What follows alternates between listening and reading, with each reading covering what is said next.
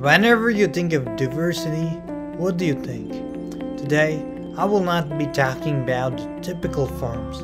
I will be talking about neurodiversity. During primary school, I was not well suited to the neurotypical environment. And everybody noticed it. Around the age of 6, I was diagnosed with autism, dyslexia, and dysgraphia. Many people, like my teachers, doubted whether I could even enter high school or live independently without the support of my parents. But now, I'm living alone, going to university thousands of miles away from home, taking personal responsibility.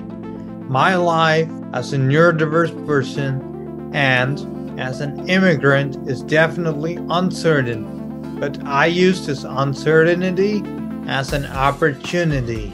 Well, them is used to big words. Never tire.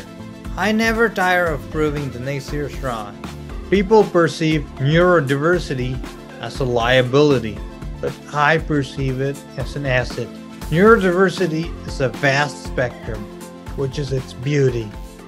We all need diversity in thinking and working with one another to succeed.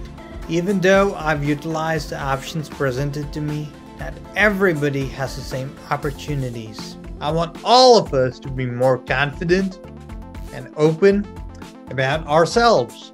I don't want people to be divided by neurological differences like autism, ADHD, Tourette syndrome, dyslexia, and many others. I want all neurodiverse people to be united as a community, just like the LGBTQ community. I'm honored to work with NCLD and advocate for these important issues. I believe everybody deserves a level playing field. I'm Rudy, and I approve this message.